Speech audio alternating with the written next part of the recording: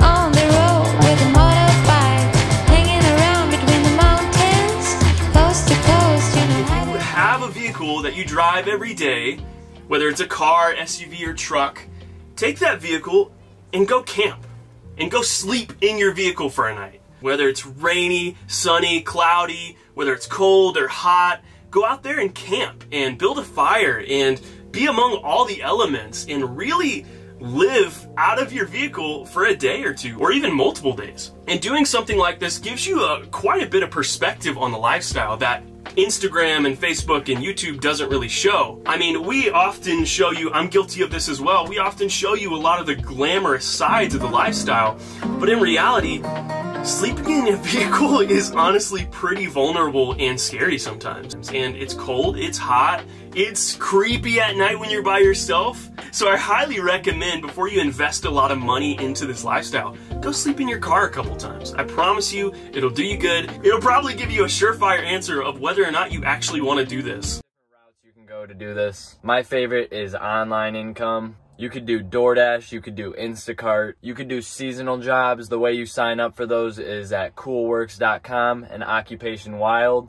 All you have to do to find an online income is look up good ways to make money online. So what's my story? How did I end up in this van at 17 years old? Basically, COVID had started and I was grinding a ton of different jobs. I was saving up all the while to just go to college and have money to spend. But then this dream I had always had became a financially realistic thing to achieve. And that's when I started to take action. I started by watching a lot of YouTube like you are right now and getting all of this information that I'm starting to give you guys. And then I took to the marketplace. You're gonna wanna be checking places like OfferUp, Facebook Marketplace, Craigslist, a lot of private sellers because that gives you the most room to negotiate. This is really good because you can put your budget as $3,000 to $4,000 over your max budget and then talk them down. That's exactly what I did with this van. I think it was listed at 12 and I got it down to 9.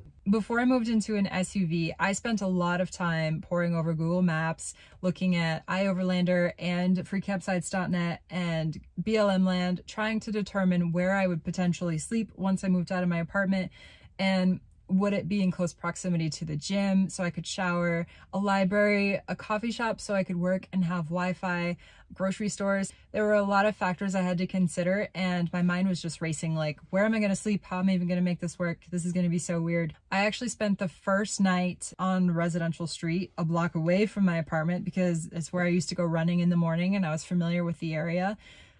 And I knew people there, so I just stayed there. And then after that, I was rumbling down forest roads and sleeping out on a mountain pass. At first, it was really scary, but then I eased into it and it was fine.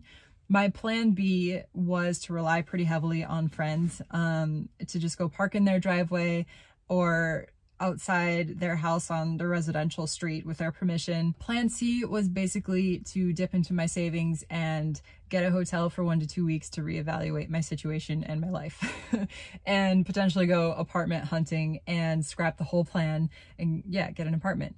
So thankfully I adjusted to road life pretty well and pretty quickly, but having all of those plans in place definitely gave me some peace of mind.